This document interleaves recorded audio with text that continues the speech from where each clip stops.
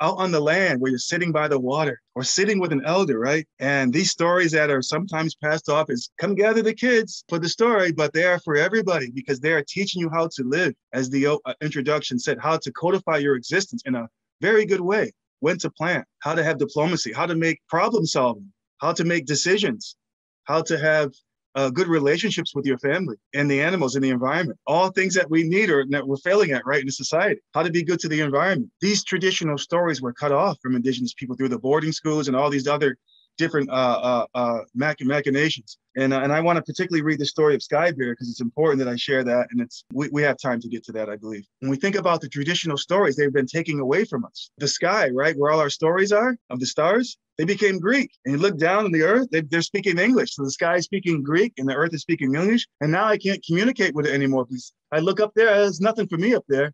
It's talking Greek. I don't know what's going on up there anymore. I lost that connection. And this is why I wrote this book, Drumming and Dreaming. It's to reconnect our people back to the land.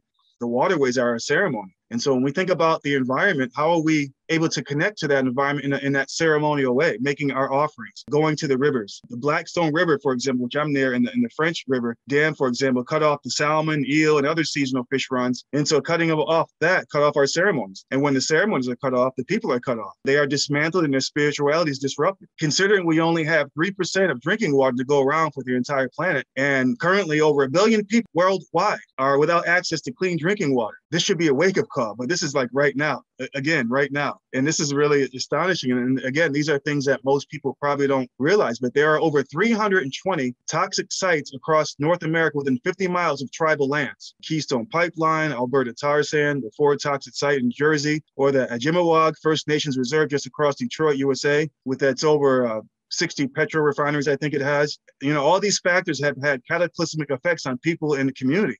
Cancers, depressions, babies with low birth weight, health issues. In some reserves, the life expectancy is ages 55, and that's Pine Ridge is one for example. So in the Native American way, relationships determine your identity. So if you're having an unhealthy relationship with the land, what does that do for your spirit? This goes for all of us in today's world.